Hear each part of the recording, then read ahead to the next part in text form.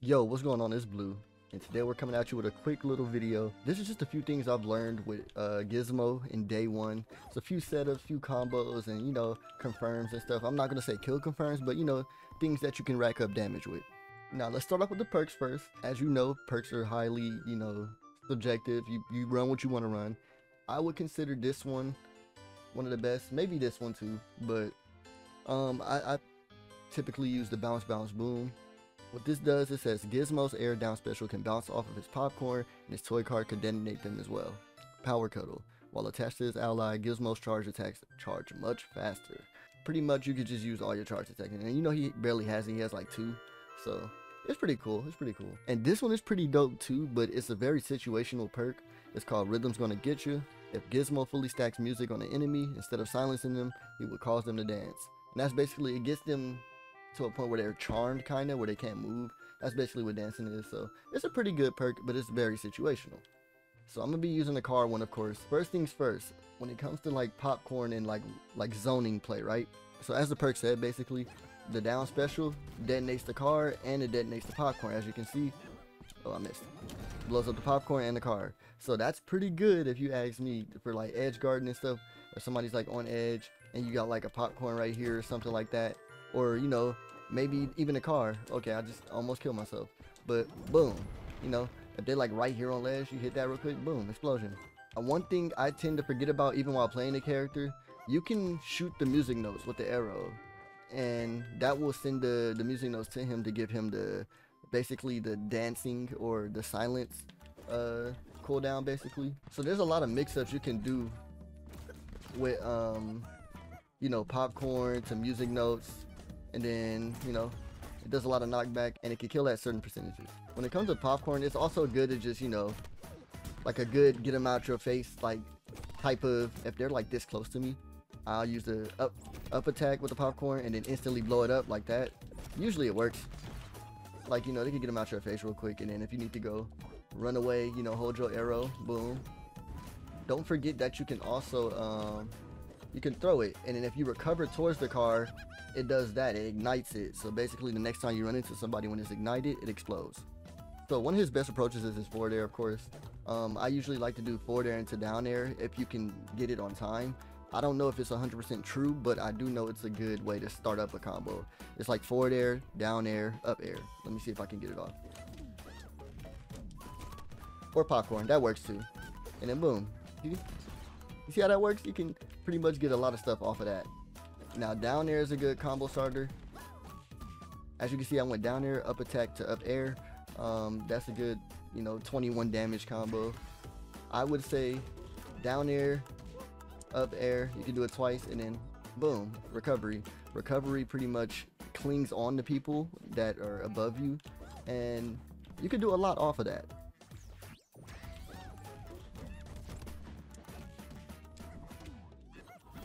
As you can see, you can literally follow them with the forward air right after, and it goes into a lot of setups. I advise personally using the normal arrow too during combos, because it gives you good enough knockback to get another hit in while they're in stagger.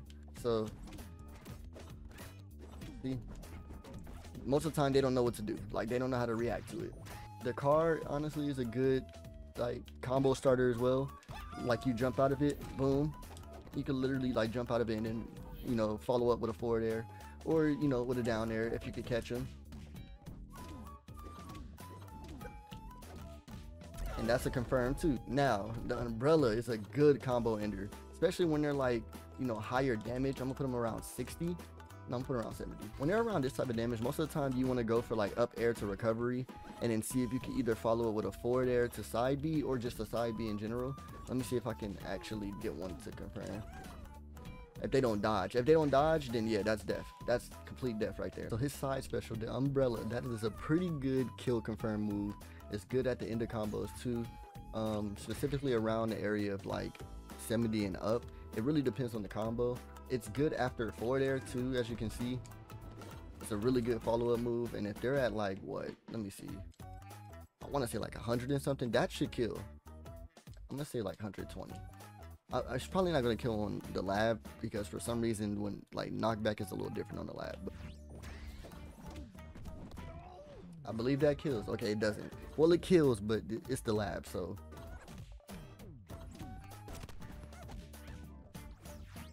So a good combo starter using his down attack is his jab, the down attack, the forward air, my bad.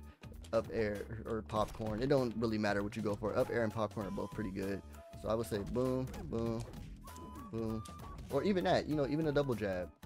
For the most part, that's pretty much like a good little startup combo. The point of this character is really to get people out of your face, so you can be able to properly set up if you want to, but you can also, you know, use his attacks to your advantage to get the upper hand on people, because this character is pretty agile.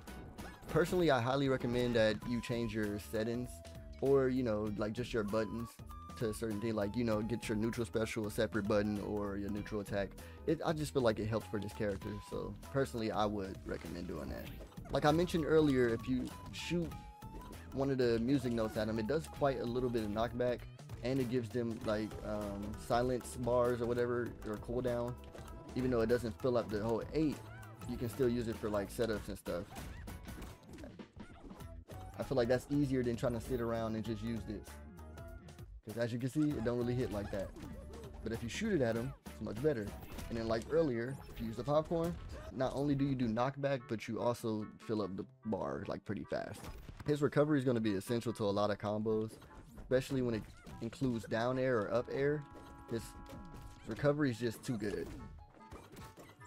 As you can see, you can do so many confirms off of his recovery. This character also makes people whiff a lot, especially with the arrow. Like, of course you only get like a certain amount per cooldown, but it's so essential to his gameplay. Like, I had to realize that midway playing the character. Now, ground pound, which is this down special in the air, is pretty good. Or even using it to start up air. I prefer using it to start the up air because it bounces you above them.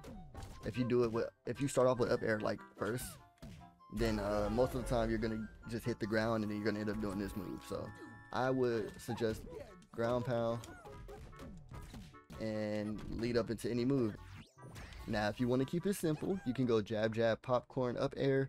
That's an easy combo to do. It's not too hard. You just jab, jab, popcorn, up air. That's it. And if you want to, you know, spice it up, zone them out with some arrows, add some more stuff to it. It's really up to you. Like, it's all how you want to play the character.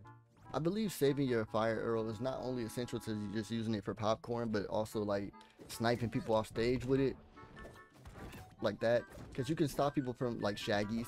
Like, you know, you're gonna run into a lot of shaggies that spam the kick, and that completely negates it, completely stops it, except for his like rage kick. I wouldn't, you know, use it unless I was far away. I would try to just avoid that at all costs.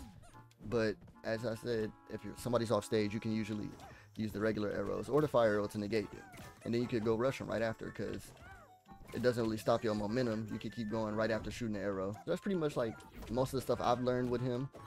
Forward air to up air, shit like that. Down air to up air. Up air is a pretty good move to use, and the combo enders are always usually the umbrella, his recovery, or his down airs, his spikes, or his up air. His up air kills too.